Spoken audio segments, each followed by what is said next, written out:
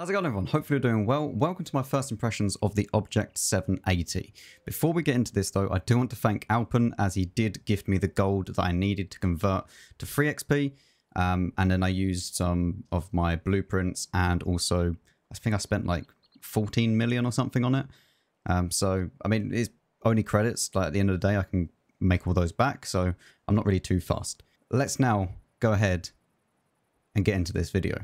So the Object 780, it is a new vehicle that has been added, and the way that you can get it is by completing the assembly for the tank. The way that this works is that there are lots of different ways that you can actually basically craft this tank.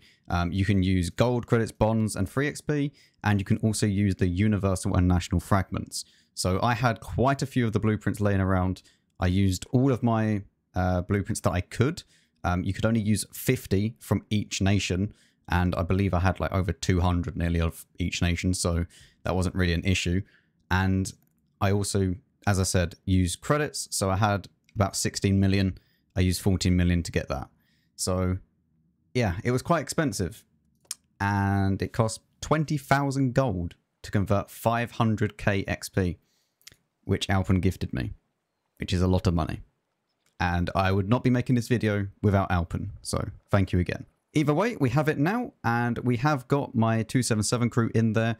It is a bit of a weird crew, because you only get 3 crew members, and yes, each one of them can come from the 277, or even the IS-7 and the 260, you know, like, these are the kind of standard crews, and then in the IS-7, you do get another loader, so you can kind of interchange them if you wanted to train your crew in this tank, but this is a very expensive crew trainer. So what I'd suggest you do, if you do get one of these things, and we'll talk about whether or not it's actually worth it of getting this thing at the end, but if you do get one, then just know it is free crew members, and just stick your best crew in there. I'm using Ventrummer V-Stab, as I do believe that that is the best. You could put HP boost on this, you could put a turbo on this. There are lots of different things that you can do. The dispersion of the tank is not that bad, that you could get away without a V-Stab, but I feel like for my playstyle, I just want a V-Stab. Like, you could probably get rid of it and you'll be fine. Definitely don't get rid of the gun rammer, because you need every bit of DPM that you can get. You are a brawling-ish heavy tank, and you have 2.8k even with all of this. Right now I'm not using food, but if you were, then you go up to 2.9. And I would advise that everyone uses food. I'm only using fire extinguisher because I want more credits at the moment. And I'm just trying to see how many credits I can make, but that's a completely separate thing. For ammo loadout wise, I'm going for 2010 free. Realistically speaking, again, you should just go full gold if you don't care about credits, because they are just better.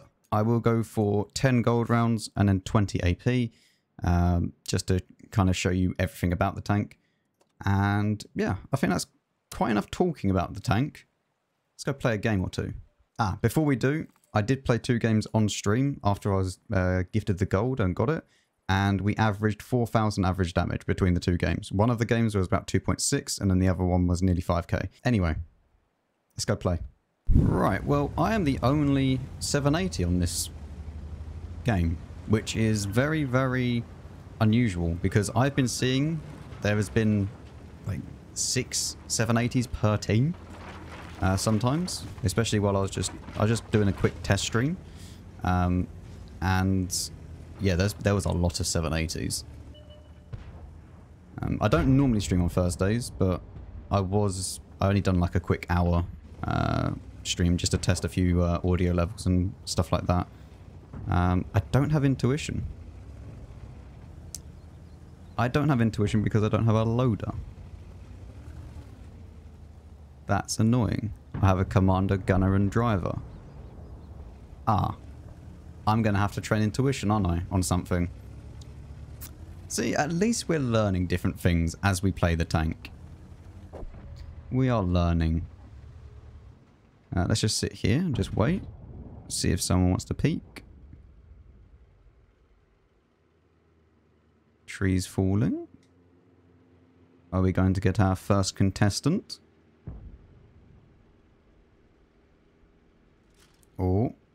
Okay, well, you are not really what I wanted to see here, but sure.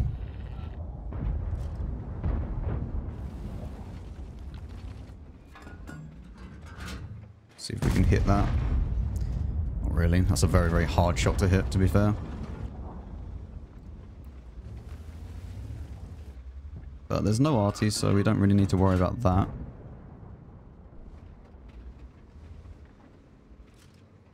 E100s. Like, E100s are very annoying to try and pen, he says, as he hits the top of the tank. Even with my premium rounds, they're going to struggle against an E100 because 311 is not really enough to reliably go through an E100's turret face. Especially APCR, because you're going to lose some pen over distance. So, unlike heat rounds, where heat rounds make it a little bit, you know, easier to pen E100s. Well, actually, a lot easier, to be fair. You're going to be struggling a little bit. Go on, VZ.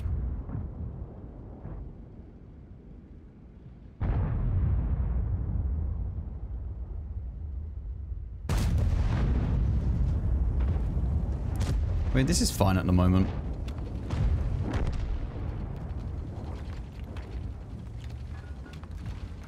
And even though that these are pushing, I'm not really too worried about that. I mean, it looks like we're going to lose this game either way, but at least we can try. That's going to be a very hard shot for me to hit, unless I can try and hit his engine deck if he goes up like that. Maybe next time he bounces like that, I'll try and shoot it. This VZ doesn't seem like he wants to push either.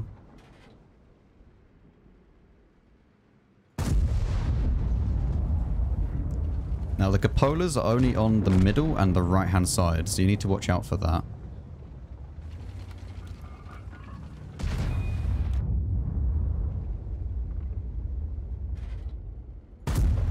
It's unlucky. Here comes the VZ. And also the Kunze-Panzer. Ignore the Kunze-Panzer though.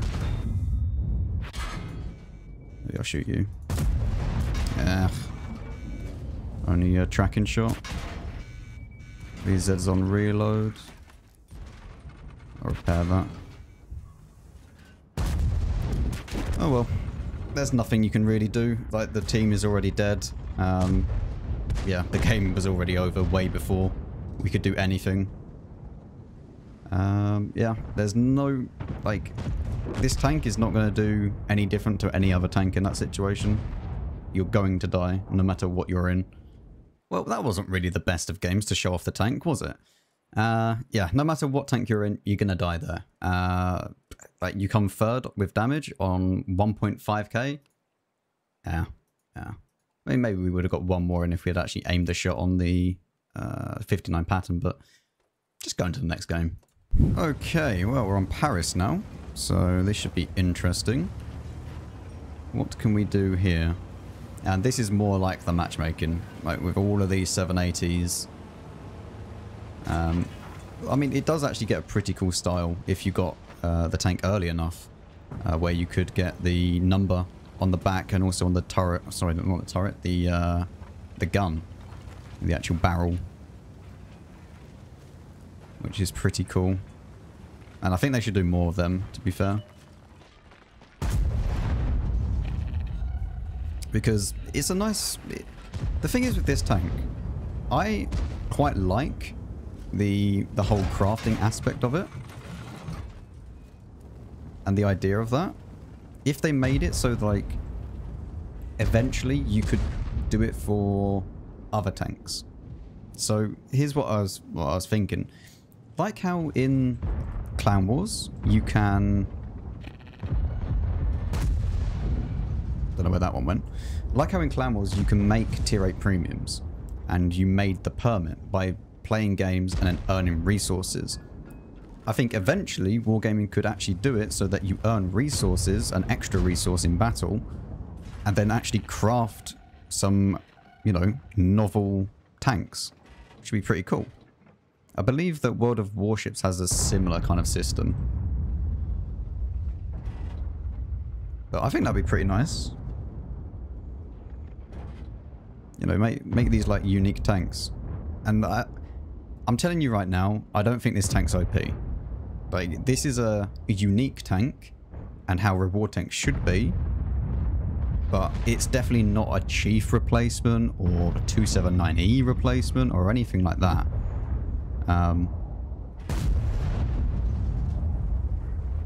It's definitely not. Also, side scraping in this thing is a pain. Like, a big pain. Because you see how it curves inwards on each side? That's an easy pen. It's like 250mm thick there. So, it can be a bit annoying. I want to make sure I'm not over peaking like the Chief in this 780 here.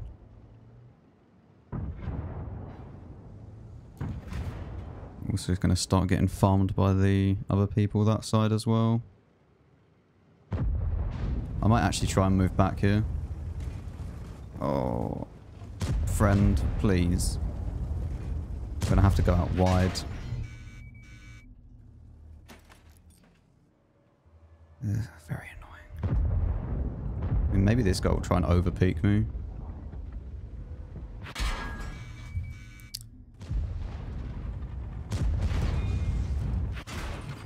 I'm tracked here now. Don't know how that didn't pen.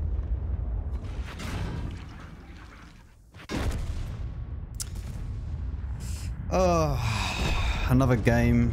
Like, we're dead either way again. Because the middle is going to start shooting us, and then the only way out is to reverse. It'd be nice to actually just get a normal game, wouldn't it? I don't know why I bother keep going down into the dip. It's completely useless. Never go into the dip here. Because every single time that I've ever gone into the dip, I've just died with no damage. See, like, look. This 780 is about to die. I don't know what one he even is. This one. Like, I'm dead either way. If I stay there, I'm dead. So, it makes no difference. Can I please just have a normal game, though? Like, please? Oh, that was fun. Yep. Very, very enjoyable experience for everyone. So, yeah, the problem is with this tank when you side scrape, these curves here, as soon as you try and side scrape like this is an easy pen. And even though that you can't track and do damage at the same time, unless you are, you know, below it like this and then you fire up, then you could. But it's annoying. It's very annoying, actually. The fact that this just exists.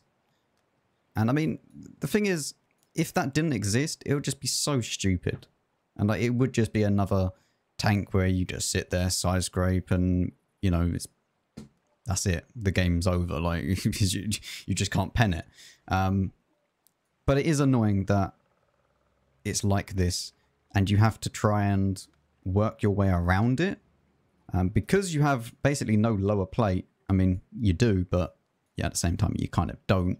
It is okay to try and go out like this and then bait some shots on people that are going to shoot like here. So if you imagine there's a wall basically where this track is, where the track ends, like this, and then you bait people to shoot this, and then they end up bouncing, is going to be quite nice. And then you can just go around and kill them. So you have to kind of work out how to play this tank and not just hemorrhage hit points as soon as you try and side scrape. Anyway, we'll play another game, probably another 2 games, because like, these games have been so fast, it's just ridiculous. Okay, so we're against tier 8s, which is quite nice. I've also turned my AC on, so if you can hear that a little bit, it shouldn't be too loud, but if you can hear it, then apologies. It's way too hot in the UK. It is actually way too hot. Right now, it is 28 degrees outside. Yep, and I have my doors closed, my windows closed, because I'm trying to record something. Yeah. It's hot. So hopefully it's not too loud. It shouldn't be too loud, but just in case you can hear it, apologies. Anyway, we're going to go to the left here. And we can put one into this. And it does get -7 degrees of gun depression, right? Which is okay, but it's not great. Can't see the E4 right at the very back of the map.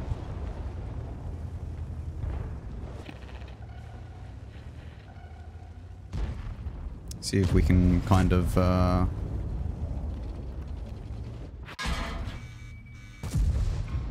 it's unlucky. See if we can get an angle where we're not going to get shot by the E4.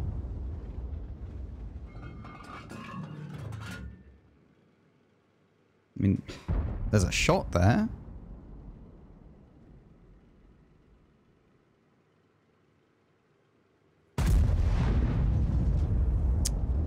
It's not going to be an easy shot though.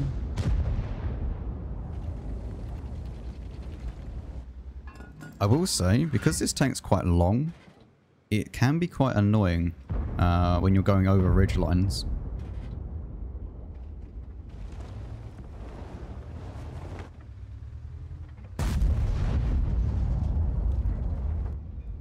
But also, because it's so low profile, you can actually kind of play on these kind of dips, and you can play areas that you didn't really think even existed. Like, I'm so low profile here that even this little mound is covering me. And it only has to cover the lower plate, because the upper hull is so well angled.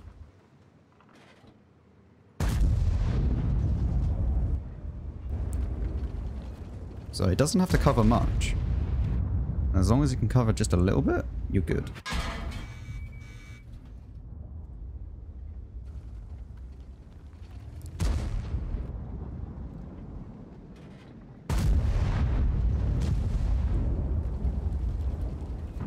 I mean, a lot of people were saying how the turret on this thing is going to be broken and so OP and that it's like a hold down monster. No. The thing is, it gets one bigger cupola in the middle and then another cupola to the left. And yeah, sure, if it's using all its gun depression, which is rare, then yes, it can be annoying to deal with. However, if you have 340 heat, you can go around the gun. You see where these two little machine gun ports are? Or viewports, I guess. You can pen them.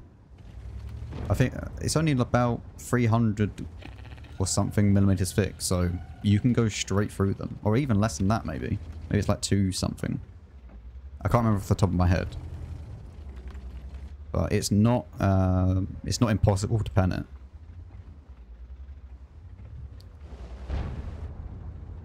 Let's put one into this guy.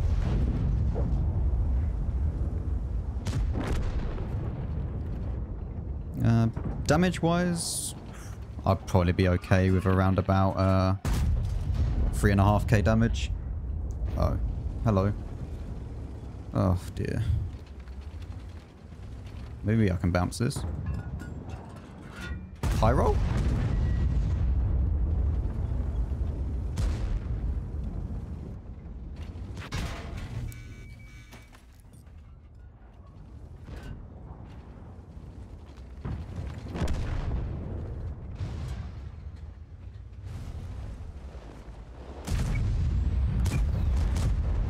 Okay, the E4 just shot. But we will go around and just kill this guy quickly. Okay. Should have gone for the lower plate.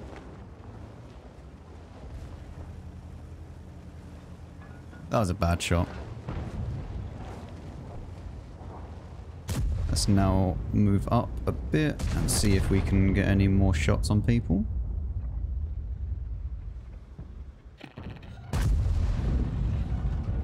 Nice shot onto him. Take one from you, I know. I'm now ammo racked as well, which is a problem. Oh, I thought there was someone to my left. There's not. I thought there was one person behind me. 780, it was either the 780 or the E75. I thought they were covering my flank here. But he also missed the E4. Yeah. I mean, it's my bad for dying here. Like, I should have killed the E4. Oh well. I mean, it's not a bad game. Like, it shows you that the tank can easily just go hold down, even on like the slightest things. And it makes it quite hard to pen. But even when it's hold down here, like anyone that's over in here where the Scorpion is, they can still pen me because my Cupola exists. And you saw when I was playing against the 780, the Cupola is quite big and it's quite easy to hit. Even with just standard rounds, you can go through it. So it's quite nice to play against. And I don't think it's broken or OP or anything like that. Well, I mean, even though that we lost, we still done 3.7k, so wasn't too bad overall, to be fair. Yeah. Into the next game and our last game, and then we'll finish off and I'll give you my final thoughts about whether or not you should get this tank. Although, to be fair, by the time that this is already out, it's probably already sold out. So, I mean, for everyone that missed out or everyone that got one, I'll tell you my thoughts of whether or not I think it's worth it. Well, that's a lot of heavy tanks on the enemy team and on my team. Yeah. Yeah. Right. How many is it?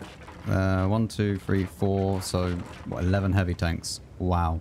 On each team. 22 heavy tanks in this game out of 30. Well, we're going to go to C1 and we'll see how this goes. I don't think it's going to go that well. I mean, there's no arty, so potential, I guess.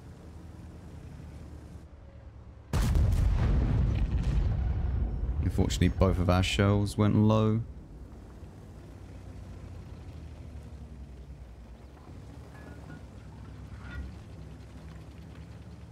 Right, can we catch someone kind of off guard here? Oh, that's the first fire we received.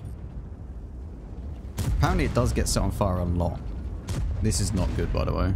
This is really not good, actually.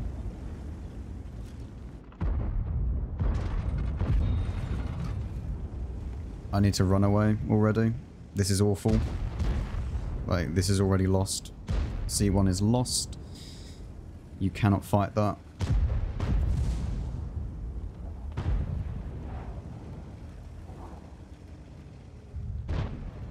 So what we're going to do is fall back and hopefully we can then fight and help our team out from back here. That's the plan.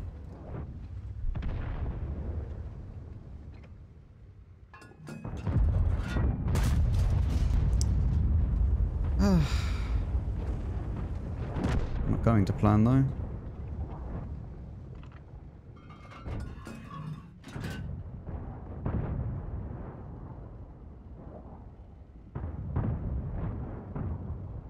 No real shot for us at the moment. There we go. That's a nice shot there. And hopefully we can make our little nest here as well. See how we just don't quite have enough gun depression? So annoying. We're just not enough.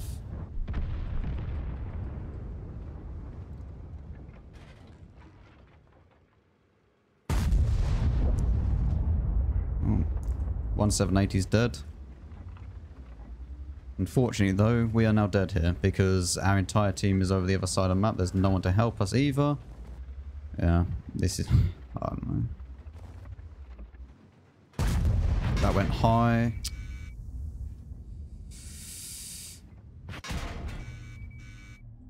There's just nothing I can do. Literally nothing I can do here.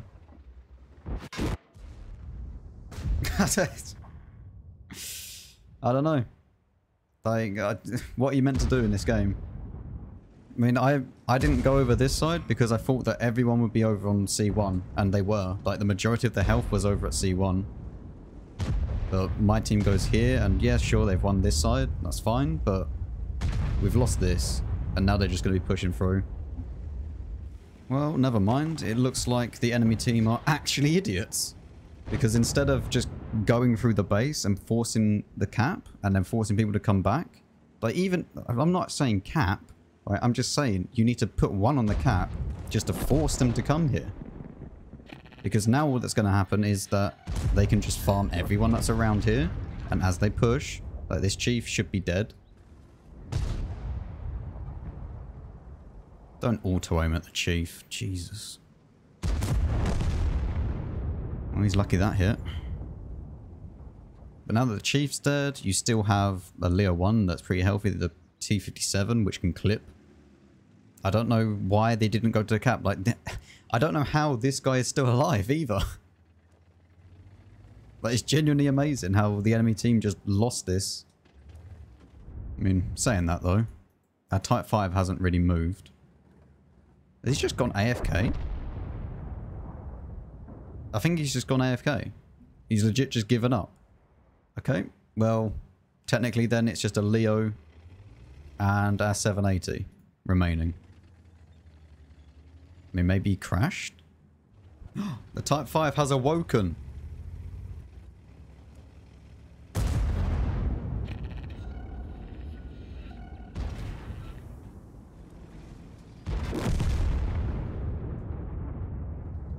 Should have just gone down into the dip there, and then he would have been safe. Both of these are now one shot for each of them. As long as the 780 kills the Cran, it should be fine. Ooh. Oh no, don't push forwards.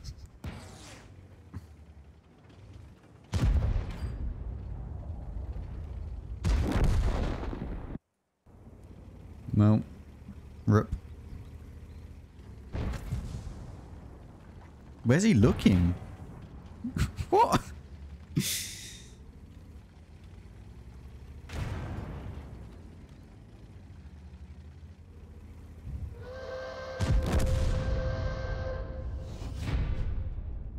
Well, that was just depressing. Like, genuinely. That was some of my worst games that I've ever had at tier 10. Yeah, and it doesn't even matter like what tank you're in. You're just going to be getting farmed because no matter what you do, like I was on the flank with the majority of the enemy team, like every single time, and my team was just nowhere to be found. Even when we sent people up there, like, I don't know. I mean, realistically, the Leo probably threw this the most out of all of them. Like, he shouldn't have tried to go round and circle strafe the 780, just literally just shot him once and then gone into the dip to hide from the Cran. Anyway, what do I think about this tank? Well, considering that I've played 6 games and got 2.4k DPG, and we haven't won a single game. Not one game. I don't really have a very good opinion on this tank. At the moment, like for the first impressions of this thing, is that it is just not OP and it's not worth the money. I could kind of see that it wasn't worth the money anyway in the first place because it's not worth 20,000 gold. I mean, it's worth 20,000 gold if someone wants to gift you it and then you make a video on it. But if it was my money, I wouldn't be spending that much. Like, it is not a great tank. It's really not. Yes, it gets 530 alpha and yes, you can trade with people. But the thing is, it's so awkward to play. Like, these sides here mean that you cannot side scrape. And then you get the front of it, you can still get penned in a lower plate. And the upper hull armor, fine, it's super good. But yet you can still get penned in the cupola, in the left cupola, and then underneath and around the gun. Like, with ease. I'll show you what I mean. So here we have the 780, right? This cupola, pretty easy to hit. Let's say that you are playing with, I mean, let's take the Chieftain, for example, right? Because this doesn't have heat rounds. So it's kind of a little bit annoying to deal with. Even with APCR, you can still go through this. Like, it's about 300 millimeters thick, either side, and then underneath the gun. You will not pen the actual gun mantle itself, but you can still go through that. If you use HE, you ain't penning it anywhere, so not the cupola, not anywhere. You need a lot more than that to go through the cupola. But with standard rounds, you can definitely pen the cupola. As you can see, it's about 200 millimeters thick, or, you know, depending on the angle, obviously, that you're shooting it at from. Also, another thing to mention is that you can go and shoot the actual upper hull if you get close enough. So if you are, you know, face hugging it, and then you are a little bit taller than it, then you can always go and shoot it there. It's quite a nice thing to keep in mind. If we then take a look at something that has 340 heat, this tank becomes a lot less scary. This is now an 86% chance, nearly 90 in some places, to go and pen it around the actual turret. And the cupolas are a lot easier to hit because they don't care about the angle of impact, and this becomes a lot wider. So if you have some heat rounds and you cannot see the cupolas, then go straight for the gun, because the gun's always going to be facing you if it wants to shoot you. So you should always have a shot to be able to hit this. And also, even then, if you are slightly above it, then you can go through the upper hole, but be warned, the higher up that you go, the less chance you have of penning it. So is this thing the next Chieftain or 279? No. I mean, maybe against tier 8s, it is the next 279. Because it can be annoying against tier 8s, especially if you cannot get around the side of it. And if it's play and hold down, yes, it can be a problem against tier 8s. But against anything that has tier 10 pen, or even tier 9 pen, like, this tank is not that great. In my opinion, it's not worth the money. It's not worth spending all your resources in World of Tanks on this tank, when you could go out and get a much better tank called the 277, or even the IS-7. The IS-7, in my opinion, is better than this thing. Even though that it's still, you know, kind of a relic of the past, I would still prefer to play that over this thing. Or maybe not prefer to play it, but I'd be more competitive. Because I don't mind playing this thing. It's just that you're not going to do as well as you would if you were in a 277. Because you don't have the pen, you don't have the hull armor. As much as you may have great hull armor when you're completely facing onwards and you can hide your lower plate, as soon as you come out of that position, you have no armor whatsoever. Like, because you can just get penned straight away into the little pike. I mean, it's kind of pike nose, but into the side here, as soon as they, you know, over peak this like so, and if they're running at you, it's an easy shot. Also, the lower plate, pretty easy to pen if you do have tier 10 pen, and the cupola is pretty easy as well. Compare that to a 277, which is wherever it is. Like, you have a very, very troll hull armor. You have a much nicer turret. This cupola is just a pain to pen compared to the 780, and you can actually side scrape. Not as well as like a mouse, but you can side scrape in this thing, and you can also reverse side scrape really well in this tank. Like, if you have a 277, there's no reason to get a 780 unless you're collecting.